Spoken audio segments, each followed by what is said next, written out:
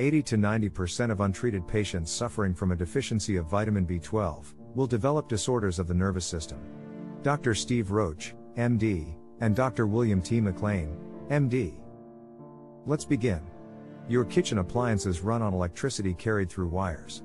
A thin layer of insulation covers these wires, preventing the current from escaping to the outside and disrupting the flow of electricity. Similarly, the neurons in your brain and spinal cord send electrical messages. The neuronal pathways in which these neurons send messages are also insulated by a protective fatty coating called myelin. If this myelin breaks down or becomes swollen, the electrical impulses sent by neurons can go haywire. One common cause of this short-circuiting is multiple sclerosis, MS, a disease which most often strikes young or middle-aged people, primarily Caucasian women.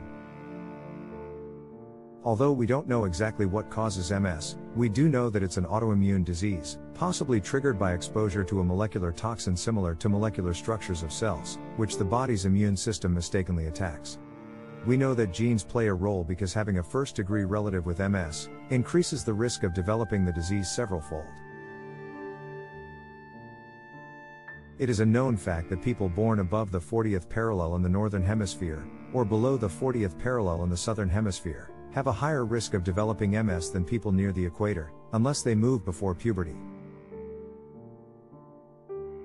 We also know that multiple sclerosis and B12 deficiency are different disorders. But these conditions are linked in three crucial ways. 1. B12 deficiency symptoms mimic MS symptoms, often leading to misdiagnosis, a mistake with grave consequences because B12 deficiency is entirely reversible in its early stages, while MS is incurable. 2. MS and chronic untreated B12 deficiency damage myelin, causing brain and spinal cord lesions or disease. Both diseases are classified as demyelinating diseases. 3.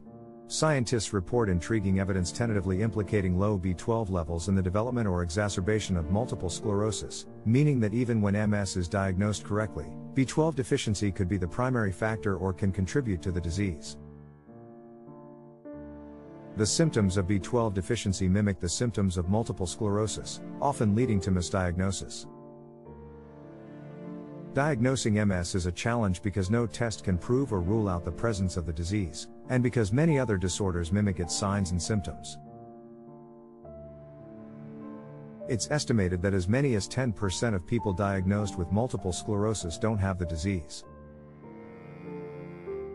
Of this group, which translates into as many as 35,000 Americans, with 200 more new cases diagnosed each week, a significant number are likely to have B12 deficiency. Vitamin B12 deficiency and multiple sclerosis share many common signs and symptoms. Walking problems, numbness, pins and needles sensations,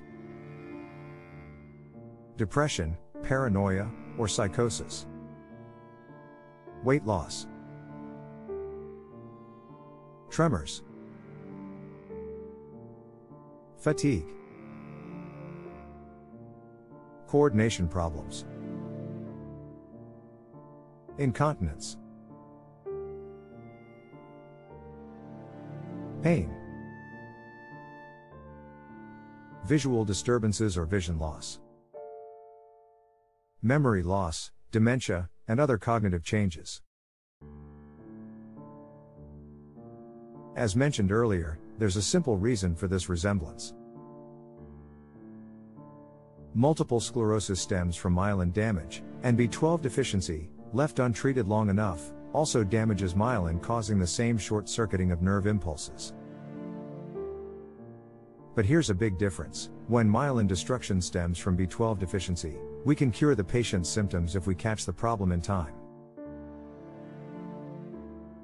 Thus, it stands to reason that doctors should be mandated to rule out B12 deficiency in patients with symptoms of multiple sclerosis.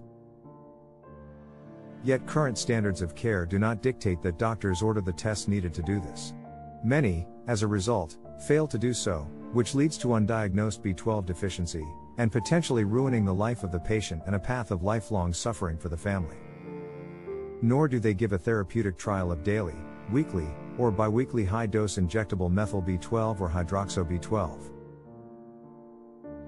Accurate diagnosis requires ordering tests that can prove or rule out B12 deficiency. Therefore, even a definitive diagnosis of MS based on abnormal MRI findings does not eliminate the need for testing. Thanks for watching. Stay tuned for part 2 of B12 deficiency and multiple sclerosis, coming soon.